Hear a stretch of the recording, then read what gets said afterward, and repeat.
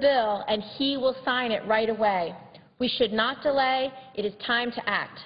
I urge my colleagues to vote yes tonight for cloture so we can pass this bill without delay. Let's take this step to begin rebuilding the trust necessary in Congress. Thank you. Mr. President. From Montana. Mr. President, first of all, I'd ask unanimous consent that Val Molzon, a fellow in my office, be given privileges on the floor for today. Without objection. Mr. President, this afternoon the Senate will have an opportunity to consider banning insider trading by members of Congress and their staffs. Now, insider trading is illegal for everyone in America, and there's no doubt about that. But when it comes to the information that folks in Congress learn before the general public learns it, there are no clear-cut rules, and that's unacceptable. Folks in Congress clearly have advanced knowledge of which bills and issues Congress will consider. They know how those bills will affect basic goods and services, and often the legislation we pass impacts how well a company does on the stock market. Good men and women work for Congress, and I have the deepest respect for my colleagues. I would say all come to the Senate with good intentions to carry out their daily responsibilities without thinking about using information that they learn for personal financial gain. And that's why banning insider trading should be an easy lift. The fact that members of Congress and their staffs are allowed to buy and sell stocks based on privileged information is incredible to me. Congress has historically low approval ratings from the American people. They believe many in Congress don't represent them and have forgotten what it means to be a normal American.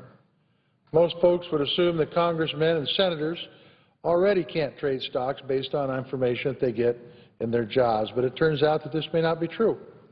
And that's just one more example for why the American people have lost faith in this institution. As elected officials, it is our duty to regain the trust of the American people. We have an obligation to be as transparent and as accountable as possible. That's why I was the first member of Congress to post my public schedule online for everybody to see. My constituents can look at my schedule every day to see who I meet with and which hearings I attend. Now we have the opportunity to help regain trust in this body by bringing our own rules in line with the rest of America. By adding transparency and accountability, the American people can know that we're working on their behalf without considering personal financial gains. This bill includes a provision that Senator Begich and I sponsored to ensure that the annual financial disclosure forms filed by members of Congress are available electronically. As with most transparency, full transparency means the public has the right and the ability to see our records. In the 21st century, there is no reason we can't do it right away. Letting those disclosures sit in a filing cabinet somewhere in a Capitol complex is not transparency. Putting the files online in a searchable format is. In a time of hyper-partisanship, this is an opportunity for both sides to work together on a bill that we sorely need. There's not a Democratic or a Republican angle to this. Every elected official should want to make sure that the rules we are held to are consistent and transparent and in line with the rest of the nation. In fact, this is a nonpartisan bill as it can be, with ideas from Senator Gillibrand and Senator Brown, carried by Senator Lieberman. This bill covers each section of the political spectrum. It's a straightforward bill that's long overdue, and the Stock Act will be a step towards ensuring that when people run for Congress or come to work for Congress, they're doing so because they want to work on behalf of the American people and not for their own personal benefit. I call on my colleagues from both sides of the aisle to vote yes on this act so we can start restoring faith in Congress. And with that, I yield the floor and I just yield the floor. Senator from Massachusetts. I failed to just reference, I was hopeful that I could have Nathaniel Hoops participate in the legislative process with me on the floor during this debate.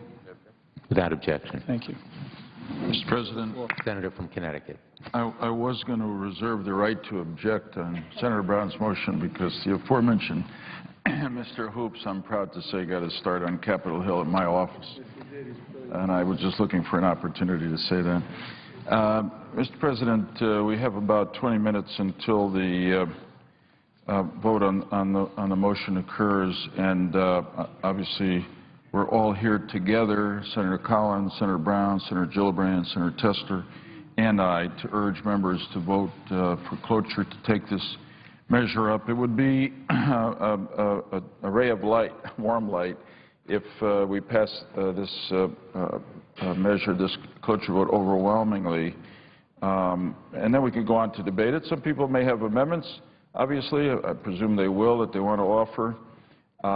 I hope that in considering amendments that our colleagues will focus on the problem that stimulated this legislation, that led us to bring it, led Senator Brown, Senator Gillibrand to introduce it, led our committee to pass it out on a bipartisan vote, which was the concern that members of the Congress and our staffs are not covered by insider trading laws. This legislation makes clear that we are covered by insider trading laws and therefore can be investigated and prosecuted for violation of those laws, both by the SEC and the Justice Department, but we've also asked the ethics committees of both houses of Congress to issue interpretive guidances making clear that insider trading is also a violation of the ethics rules of both chambers. So I'm sure that there are a lot of different things that members of Congress, including ourselves on our committee who worked on this bill, might have in mind to also correct problems that exist, perhaps to also try to help to rebuild public confidence in the institution of Congress.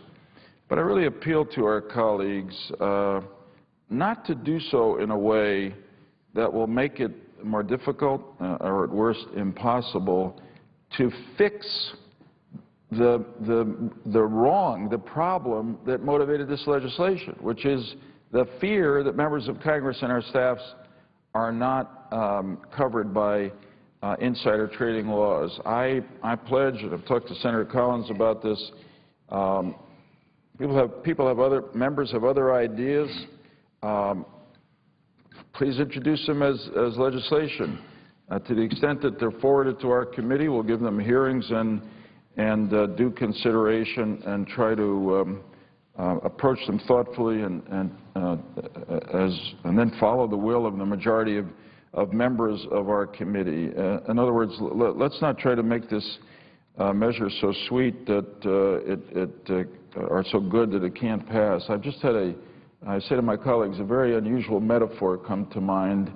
As I go to Dr. Seuss, and this is one of my favorite Dr. Seuss books that I haven't read in a while, Thidwick the Moose. I don't know if you remember Thidwick, but he was a very good-natured moose. And one by one, through the pages of the book, as Dr. Seuss records it, other animals in the forest want to lodge in his enormous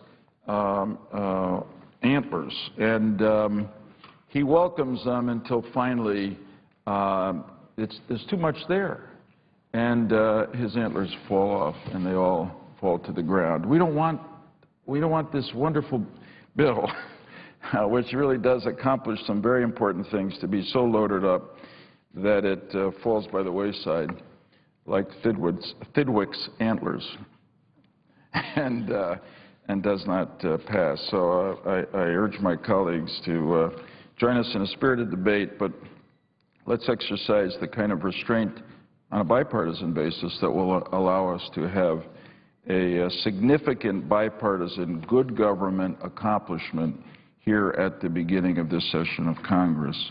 I listened to a conversation a while ago where somebody was asked, why is the public opinion of Congress so bad? And the answer somebody gave was that it's because Congress has been so bad. This has not been a time in the history of this great institution that I think any of us feel good about. And this is an opportunity to do something real that we can not only feel good about, but more important, that our constituents can feel good about. So I hope that we will have a resounding vote at 5:30. I yield to the senator from Massachusetts. Mr. President. Senator from Massachusetts. Thank you.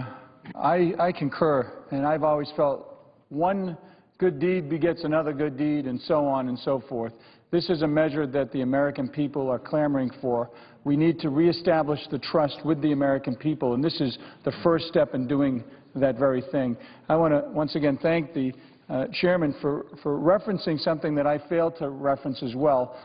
We need to make sure, and I would encourage my colleagues on my side of the aisle and my friends on the other side of the aisle to keep all amendments germane, make sure that we move for cloture, get cloture, and then have a free and fair and spirited debate on the issues that concern them, but don't get sidetracked to the point where the bill gets killed or pulled. I think that would be a travesty and a mistake. And so I'm going to encourage my colleagues to make sure that if they have a concern, let's air it out and take a full and fair vote on it and move forward. And, you know, I love hearing your stories. That's why I'm reading your book, all right? And because of your knowledge and your history and the way you can weave things just back and forth. And that's a very good analogy. I, too, have concerns. As we've referenced many times that there may be forces beyond us who want to make sure that this doesn't come out of committee, come out of this chamber and go next door and then ultimately be signed by the President. I am not one of them. I want to make sure, as you and many other members, the co-sponsors and such, want to make sure that this bill comes out in a good and fair form. And we're here for a very specific reason, to address a very specific issue that affects people, quite frankly, in a manner that I'd never thought was possible. If there are other concerns, I commend the Chairman for publicly stating that let's bring them up in a separate matter, in a separate bill, and address them if there are other things that we've missed, because I have a fear, and I hope I'm wrong, that by making it, as you referenced, I think too perfect or too sweet, it could fail, and I don't want to see that. I want to make sure that we have a very razor-sharp bill that addresses a very specific issue. And if we do it together and work in that true bipartisan manner, we have an opportunity right now in this moment in our history of this country, to do something special. I mean, I was sent here to do the people's business, and I do it each and every day, and work across party lines each and every day with good people and good Democrats like you and others. And I take that role very, very seriously. And we have an opportunity right now to send a very powerful message that the American people are yearning for. They want us to do well. They want us to be good. They want us to be better than we've been representing ourselves out to be right now. So I'm encouraging also, just to reference and take it a step further, my colleagues to do the same thing. Let's put our party differences aside. Let's put the inner party differences aside and push this thing through in a thoughtful, methodical, respectful, responsible manner that will make the American people say, wow, okay, it's a good first step. What's next? What's next, Congress? You're going to do the postal bill next? Try to save the postal bill? I hope that's the next thing up. Because we need to work in a truly bipartisan manner. Once again, who's here? Senator Lieberman, Senator Collins, Senator Carper, and me. We're pushing to try to save the post office. That should be the next thing. And what's next after that? We need to address our fiscal and financial issues so we can come out of this 3-year recession in a lean and mean manner to be a better country, to be able to compete on a global basis. We need to start putting the American people's interests first instead of everybody else's. So I usually get in trouble when I go off like this, but I think it's critically important to let the people know that, hey, one good deed begets another good deed, begets another good deed, and this is the first step, I think, in this new calendar year to do just that. So thank you, and I yield the floor. Thanks, Senator Brown. I appreciate your comments. I just Senator from Connecticut. Thank you. Thank you, Chair. Mr. President, I'm pleased to report that I just received notice that within the hour, the administration put out the Statement of Administration Policy, the so-called SAP, strongly endorsing this legislation, S. 2038, and appreciate that very much. It's a very strong statement of support for the principles and exactly the kinds of things that Senator Collins, Senator Brown, Senator Gillibrand, Senator Tester, and I have been saying here. So as the President said in the State of the Union speech, this bill hits, If we can get this bill to his desk, and the sooner the better, he'll sign it as soon as he possibly can. If there are no one else who wishes to speak at this time, I would suggest the absence of a quorum. Clerk will call the roll. Mr. Acopio.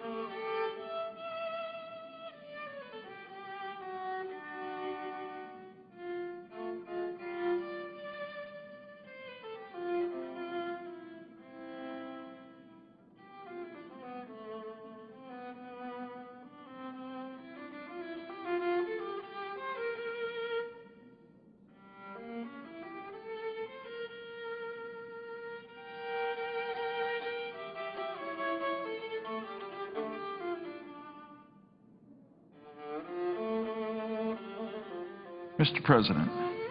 The senator from Connecticut. Mr. President, I ask unanimous consent that further proceedings under the quorum call be dispensed with. Without objection. The clerk will report the motion to invoke cloture. Cloture motion. We, the undersigned senators, in accordance with the provisions of Rule 22 of the Standing Rules of the Senate, hereby move to bring to a close the debate on the motion to proceed to calendar number 301 as 2038, the Stop Trading on Congressional Knowledge Act, signed by 18 senators. Mr. President, I ask for the yeas and nays. By unanimous consent, the mandatory quorum call has been waived. The question is it the sense of the Senate that debate on the motion to proceed to Senate 2038, an original bill to prohibit members of Congress and employees of Congress from using non-public information derived from their official positions for personal benefit and for other purposes shall be brought to a close. The yeas and nays are mandatory under the rule. The clerk will call the roll. Mr. Akaka, Mr. Alexander, Ms. Ayotte, Mr. Barrasso, Mr. Baucus, Mr. Begich, Mr. Bennett, Mr. Bingaman,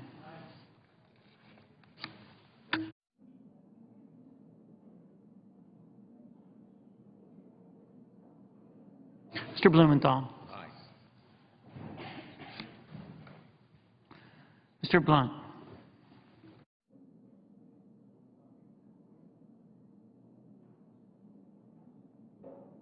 Mr. Bozeman.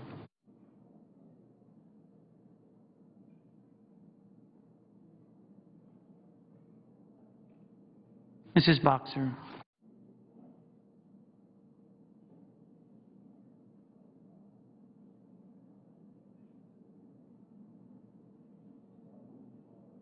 Mr. Brown of Massachusetts.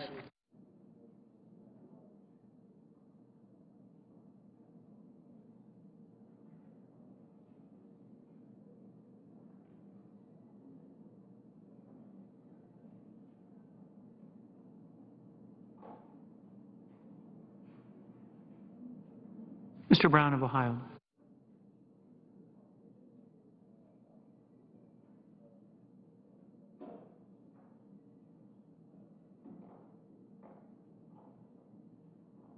Mr. Burr.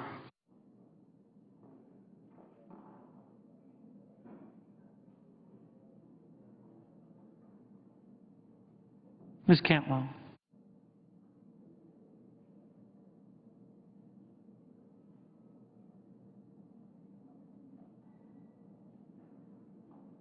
Mr. Cardin.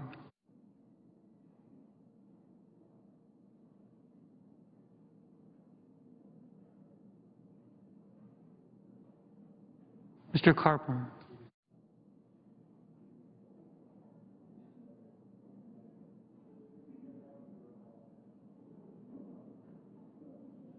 Mr. Casey.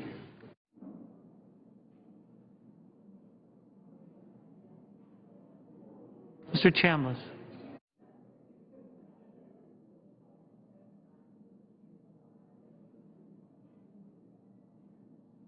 Mr. Coates. Mr. Coburn.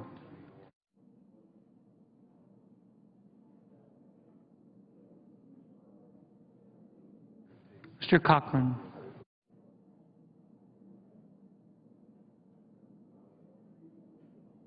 Ms. Collins.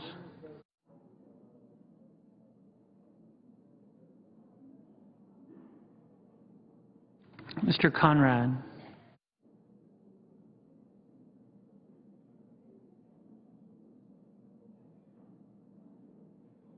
Mr. Coons.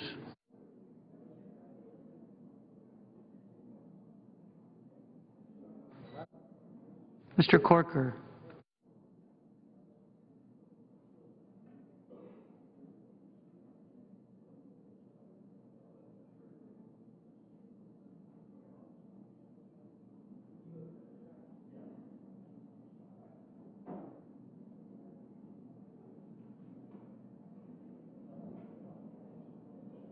Mr. Cornyn.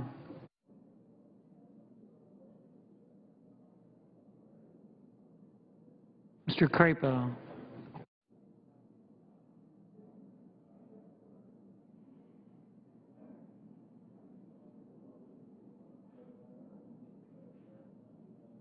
Mr. Dement.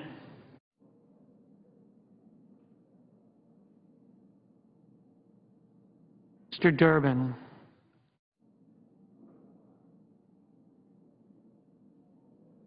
Mr. Enzi.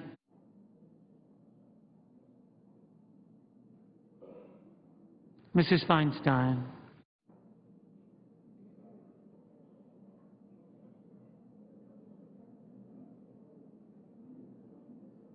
Mr. Franken.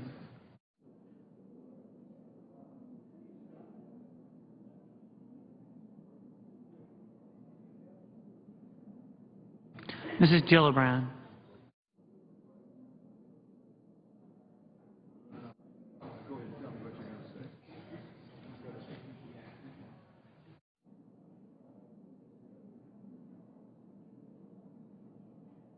Mr. Graham.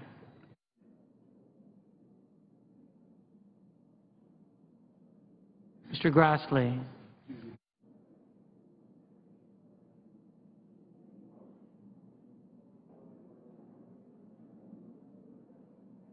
Mrs. Hagan.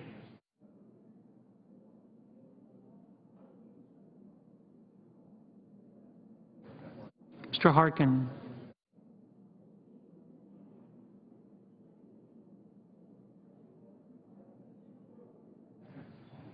Mr. Hatch.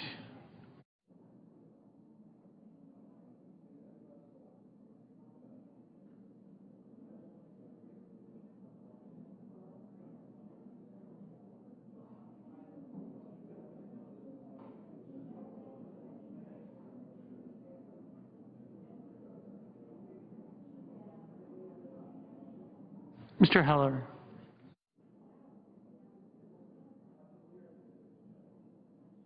Mr. Homan.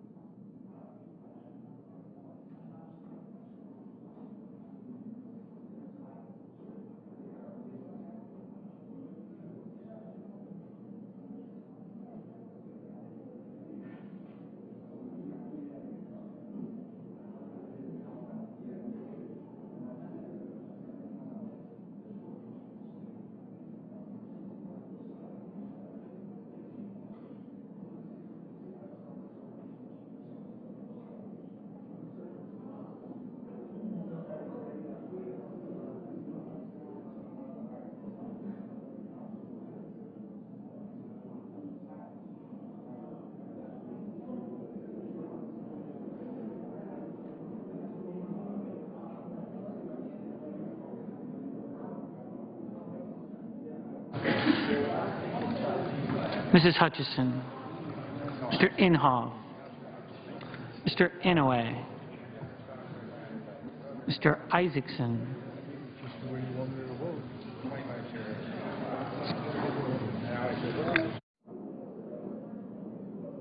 Mr. Johans. Mr. Johnson of Wisconsin. Mr. Johnson of South Dakota.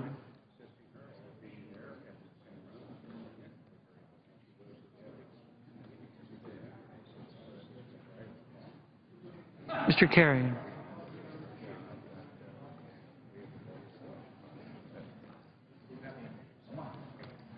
Mr. Kirk.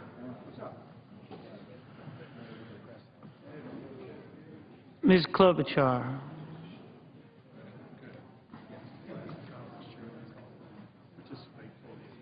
Mr. Cole.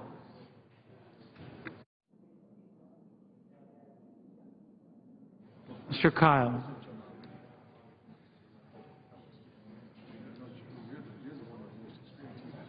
Ms. Landrieu.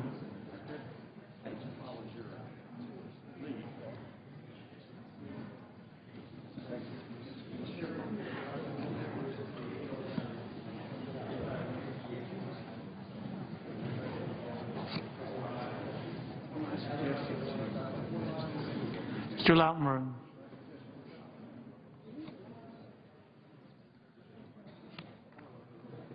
Mr. Leahy.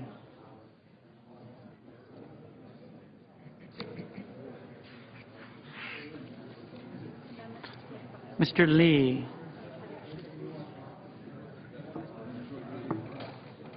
Mr. Levin. Mr. Lieberman. Mr. Lugar. Mr. Manchin.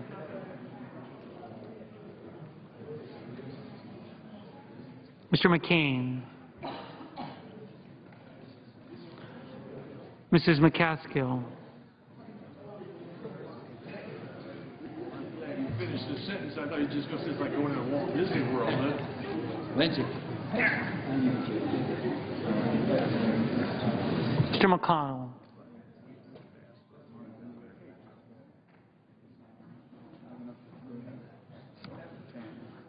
Mr. Menendez.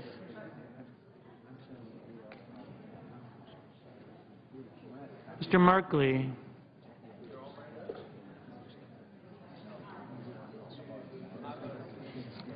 Ms. Mikulski.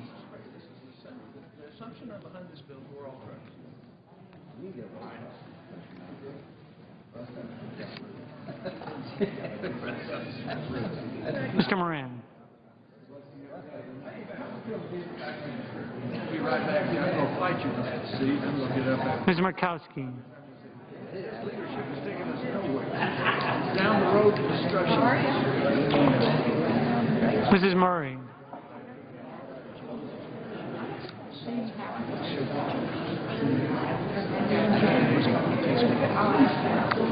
Mr. Nelson of Nebraska.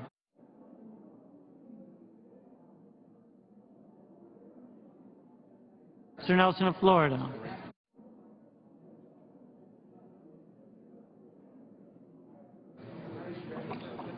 Mr. Paul.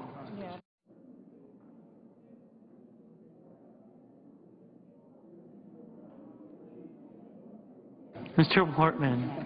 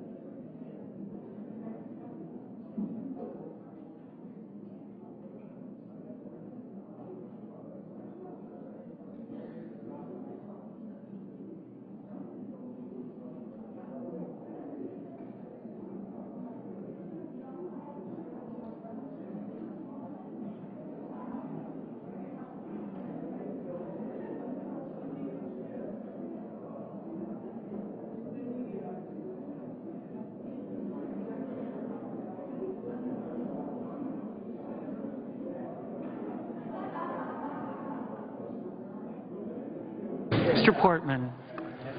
Mr. Pryor.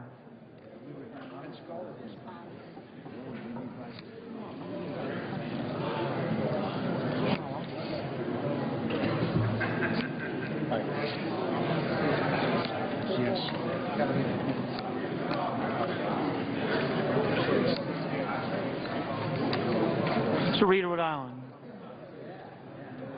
Mr. Reed of Nevada.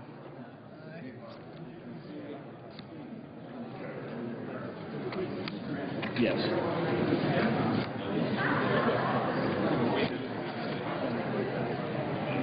Mr. Risch. Mr. Roberts. Mr. Rockefeller. A bunch of reading lines. Yeah. Mr. Rubio.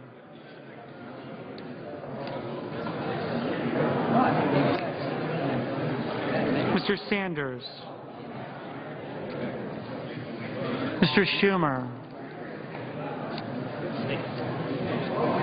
Mr. Sessions.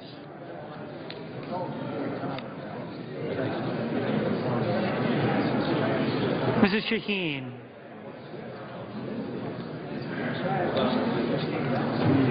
Mr. Shelby.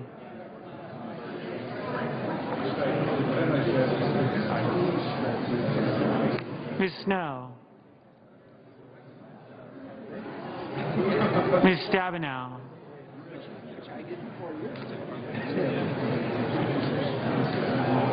Mr. Chester.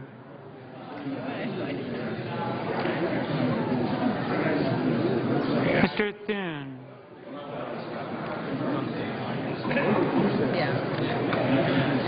Mr. Toomey.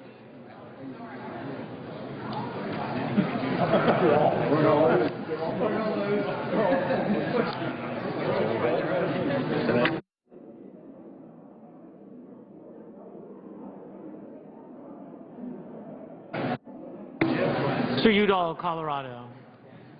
Mr. Udall of New Mexico.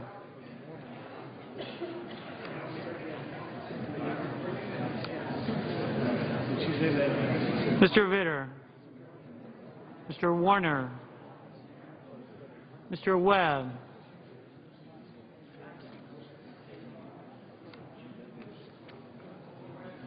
Mr. Whitehouse.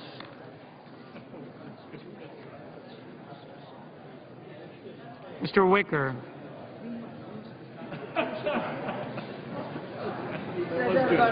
Mr. Wyden.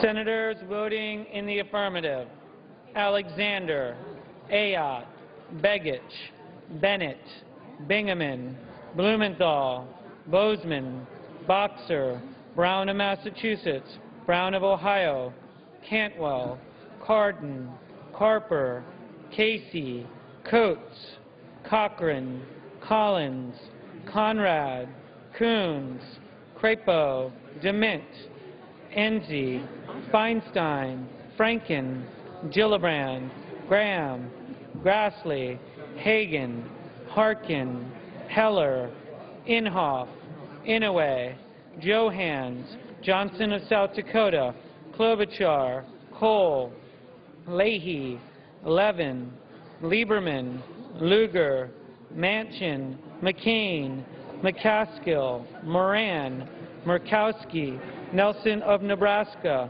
Hall, Portman, Pryor, Reed of Rhode Island, Risch, Sanders, Shaheen, Stabenow, Tester, Udall of Colorado, Udall of New Mexico, Vitter, Warner, Webb, Wyden. Senators voting in the negative: Burr, Coburn.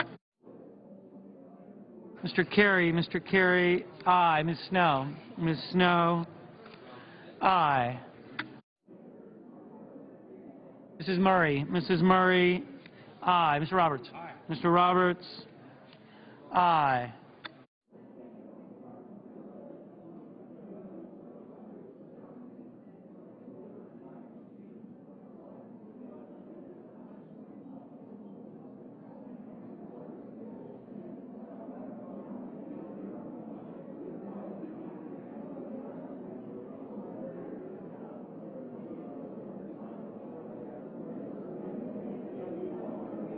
Mr. Rubio, aye.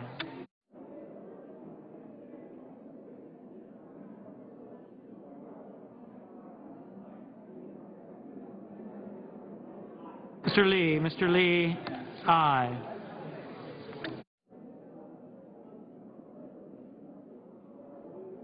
Mr. Hatch, aye.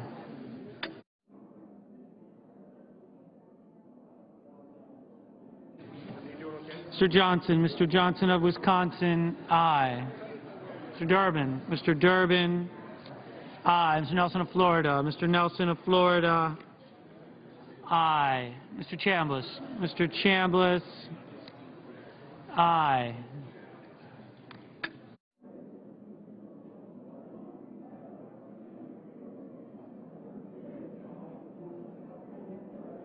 Mr. Akaka. Mr. Akaka. Aye. Mr. Sessions. Mr. Sessions. Aye. Mr. Shelby. Mr. Shelby. Aye. Mr. Toomey. Mr. Toomey. Aye.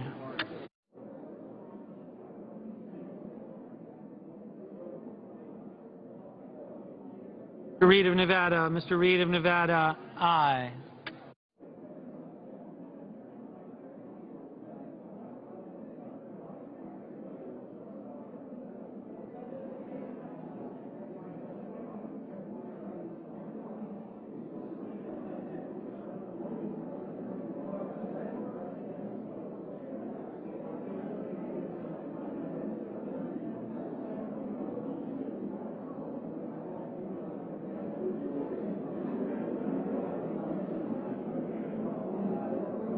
Mr. Lautenberg. Mr. Lautenberg. Aye.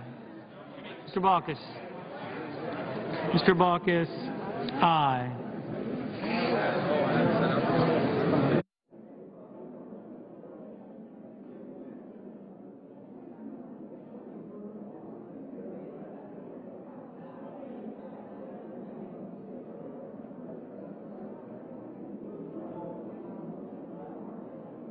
Mr. Merkley. Mr. Merkley. Aye. Rockefeller. Mr. Rockefeller. Aye.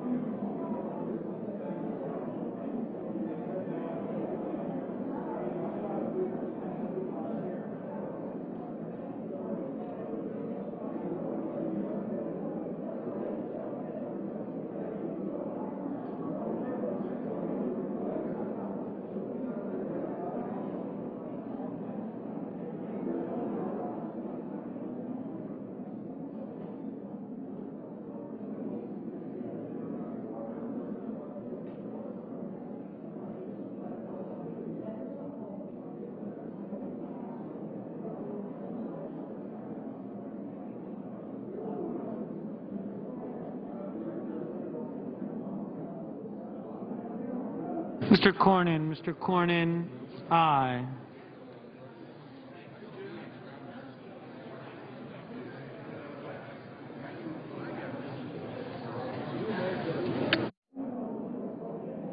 Mr. Schumer. Mr. Schumer. Aye. Ms. Mikulski.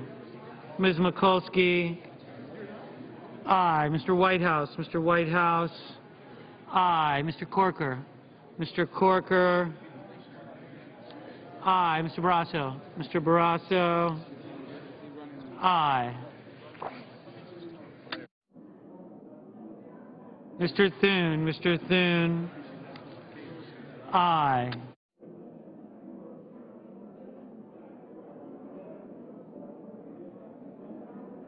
Mr. Hoven. Mr. Hoven. Aye. Mr. McConnell. Mr. McConnell. Aye. Mr. Kyle. Mr. Kyle. Aye.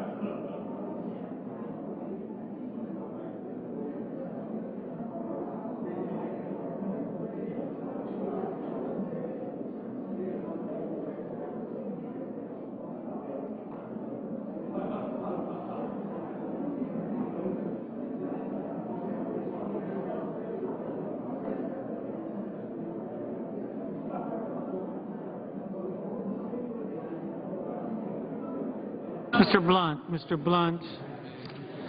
Aye. Mrs. Hutchison. Mrs. Hutchison. Aye.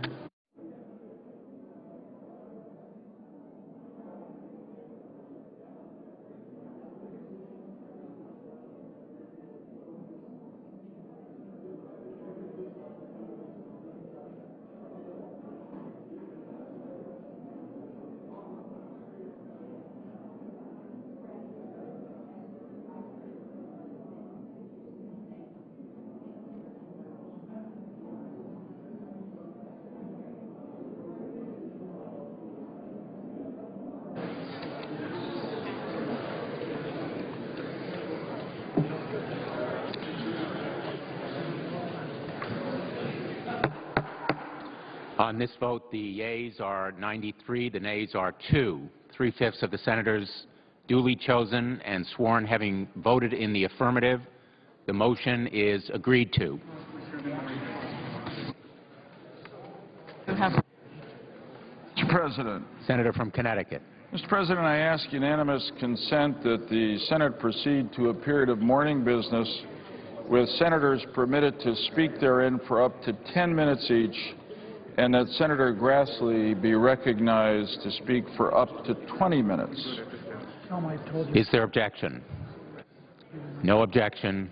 Mr. President, on behalf of the Majority Leader, has asked me to announce that there will be no more votes tonight. If I may, on my own behalf, say that we'll go to the Stock Act S2038 tomorrow morning, and hope anyone who has a relevant amendment will come to the floor and introduce it. I thank the chair.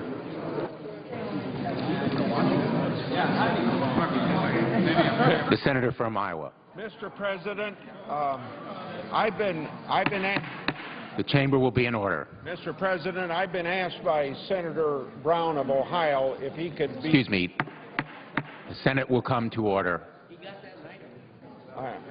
I'm willing to wait. Let him talk.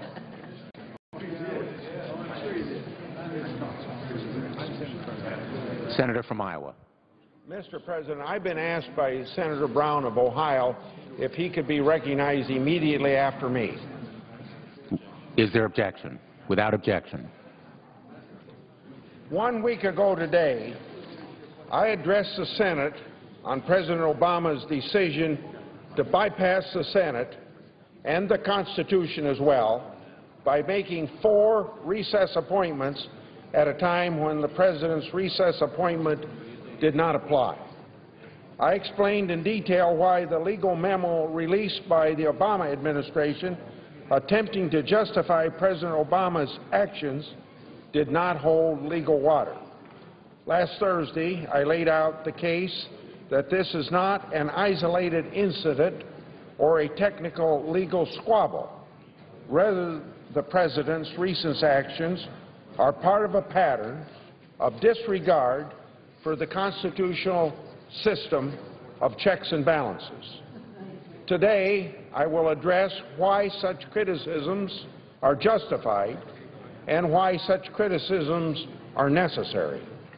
First, is it legitimate for a U.S. Senator to criticize a legal opinion issued by the Office of Legal Counsel and the Senate confirmed head of that office? I have no doubt that senators may criticize such opinions, and when the facts warrant, ask whether that office and its head are exercising the independence that is required for the Constitution to be upheld. Now, recently you read some in the media apparently disagree with this. They say that it is wrong for a senator to ever criticize a Senate-confirmed official's independence and judgment. They say that all a senator can do is criticize the official's substantive arguments. I say nonsense. When the media makes these claims, it merely seeks to divert attention from the weakness of the opinion's actual conclusions and reasoning. In my statement last week, I laid out my disagreement with the contents of the Office of Legal Counsel opinion. Of course, senators and administration officials can reach different conclusions on the law. Each can have a reasonable point of view, but that is not the case here. If the Office of Legal Counsel is to be, quote, unquote, the constitutional conscience of the administration that some in the media characterize it to be, it must exercise a certain level of independence, as I mentioned in my statement. When a president who takes an expansive view of his power asks the Justice Department officials who owe their job to him whether he has the constitutional or legal action to take action, the authority to take such action, there is always the chance that pressure will overtake their responsibilities to provide their best legal judgment. That is why at Ms. Seitz's confirmation hearing and in a follow-up communications, we took very painstaking effort to give her the opportunity to state on the record her commitment to providing independent legal advice, to make sure that she would place loyalty to the law and loyalty to the Constitution above her loyalty to the President. That was our purpose. Ms. Seitz promised to act independently. She promised not to stand idly by if she thought the Constitution was being violated. Now, the only way to tell whether the office has given independent advice, the only way to tell whether pressure has been resisted, is to review the arguments and the reasoning that the Office of Legal Counsel provides. The media cannot address criticism of whether the head of that office is independent and has used good judgment without such a review. It is not enough that the media might agree with her conclusion. In this case, the analysis in the Office of Legal Counsel opinion was so poor as to raise legitimate questions concerning judgment and independence. Office of Legal Counsel is supposed to give the President objective legal advice before that person acts. It is not supposed to provide a weakly, thought-out rationalization for a presidential decision to act that has already been made. Here, the argument in the opinions are so weak that a fair-minded person can question the independence and judgment of the opinion's authors. For instance, the opinion is internally inconsistent. It correctly recognizes that a president's ability to make recess appointments turns on the capacity of the Senate to conduct business. But in determining whether the pro forma sessions constitute a recess, the opinion does not consider at all the capacity of the Senate to conduct business and what it could do. Rather, it relies upon what individual senators said, not what the institution said or can do. And it ignores not only what theoretically the capacity of the Senate had to act, but even its actual actions. Similarly, the established meaning of the word recess is the same each time it appears in the Constitution. Given the term the same meaning means that the President can make recess appointments, but that this is a limited power. The Office of Legal Opinion, contrary to clearly established precedent, inconsistently defines the term recess differently when it was used in different parts of the Constitution. But you can't do that. The only thing consistent in the opinion is that it interprets recess each time in a way that expands the power of the President to make recess appointments and in such a way as to leave open the question of whether that power is limited in any meaningful way. Former Federal Circuit Judge Michael McConnell, himself a former Justice Department lawyer who has defended presidential power, found the arguments in the Office of Legal Counsel opinion to be so implausible those are his words, that, quote, "It is difficult to escape the conclusion that the Office of Legal Counsel is simply fashioning rules to reach the outcome that it wishes," end of quote. Since the outcome that the Office of Legal Counsel wishes is to expand presidential power contrary to the text of the Constitution and also many decades of historical practice, it is quite fair to question the independence, the judgment, and the adherence to statements made during the confirmation process by the head of that office. The media, again, focus more on personalities than on substance. And that will say that the Bush administration reached a similar conclusion, so how could Ms. Seitz be criticized? That's where the media is coming from. Well, there's 3 points to be made here that sets the record straight for the newspaper. First, President Bush did not make recess appointments when the Senate was in pro forma session. Secondly, President Bush did not even claim that he could make such recess appointments while declining to do so. And third, his Office of Legal Counsel did not issue any opinion that would be binding on future Justice Department advice. Unlike the public actions of the Senate-confirmed head of OLC, a lower-level official in the previous administration, the Bush administration, apparently wrote a secret memorandum to the file on this subject. Now, the existence of such a memorandum was not known until the Office of Legal Counsel opinion referred to it and sought to rely on it. It is not possible to evaluate the reasoning of that memorandum because the Department of Justice has not agreed to release it despite my request that they do release it.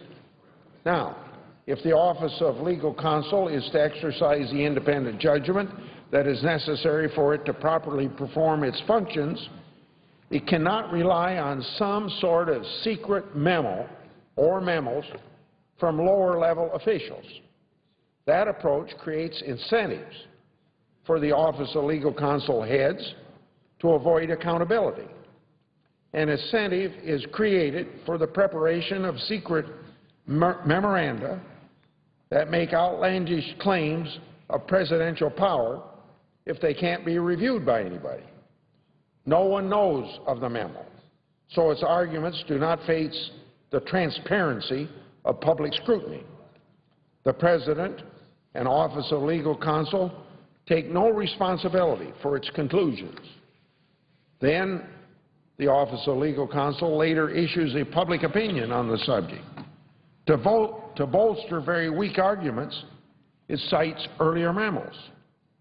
But it avoids transparency as well by keeping the memorandum secret, so no one can see that the opinion's weak arguments may be supported by only other weak arguments. And it avoids accountability by suggesting that this question was already decided by an earlier Office of Legal Counsel memorandum. Instantly, the number of administrations that support expanded presidential power goes from 0 to 2, neither one of which is said to be responsible for that expansion. That bootstrapping can never lead to a reasoned, objective analysis of presidential power. It cannot produce the independent OLC that Ms. Seitz promised the Senate that she would provide at her confirmation. The media has also made the strange argument that Ms. Seitz' opinion must be professional and her judgment and independence cannot be questioned because of her high professional reputation. Now, isn't that a little bit backward? The legitimacy of the argument contained in the legal opinion is not established by the reputation of the person who wrote it. Reputations are not static. They are established by the quality of the professional work, not the other way around. In the past, a prominent Democratic senator called for a judge to resign because of his legal work as Office of Legal Counsel head. The Washington Post, in an earlier editorial, criticized the opinions of other Bush administration OLC lawyers as displaying, quote, the logic of criminal regimes, end of quote. And again, another quote, bringing shame to the American democracy, end of quote. Now, if the Post truly believes that criticizing Office of Legal Counsel lawyers is beyond the pale, they should retract their earlier opinion and condemn the far harsher rhetoric that was hurled against Bush OLC lawyers. Well, explaining that, what's wrong with the newspapers, I now go to explain why my criticisms were not just legitimate, but they were absolutely necessary. Last Thursday, I laid out in great detail a long series of abuses of executive authority and usurpation of legislative authority by President Obama and his administration. In fact, he made his willingness to bypass Congress a campaign issue with slogans like, quote, we can't wait for Congress, end of quote. And those headlines and slogans were splashed all across the White House website. President Obama has made the decision to run for re-election, not on his record, for obvious reasons, but against Congress. In doing so, he's daring Congress to defend its role as the representatives of the Americans from each of the 50 states in face of his unilateral agenda. Some have suggested that this is a clever political trap laid by President Obama, that if Congress resists the president's power grabs, it will validate his slogans and play into his electoral strategy. Now, this may or may not be true. However, the stakes are greater than the next presidential election, and the implications of the president's actions will be felt well beyond any short-term political gain. The framers of the Constitution foresaw the temptation by one branch of government to try to usurp the powers of the other branches. In Federalist 51, James Madison explained how the Constitution was designed to prevent power grabs through an ingenious system of checks and balances. And he wrote this long quote, but the great security against a gradual concentration of several powers in the same department consists in giving to those who administer each department the necessary constitutional means and personal motives to resist encroachment of the others. The provision for defense must, in this as in all other cases, be made commensurate to the danger of attack. Ambition must be made to counteract ambition. End of Madison's quote. Of course, this assumes a desire on the part of each branch to guard its constitutionally granted powers. If some members of Congress are not willing to resist an encroachment because they place party loyalty above constitutional responsibility, or if members are reluctant to push back for fear of political consequences, then the system of checks and balances will not work as it was intended by our Constitution writers. All members of Congress swore an oath to support and defend the Constitution. That is our first obligation. I would like to be clear that this is not an argument about constitutional semantics. It is one of fundamental principle.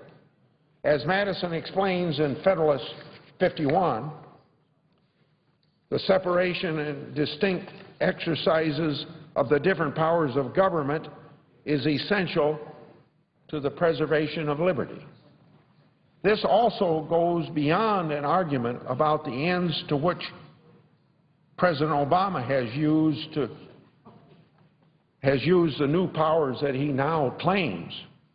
His agenda is controversial, to be sure, or he would not have had to bypass Congress.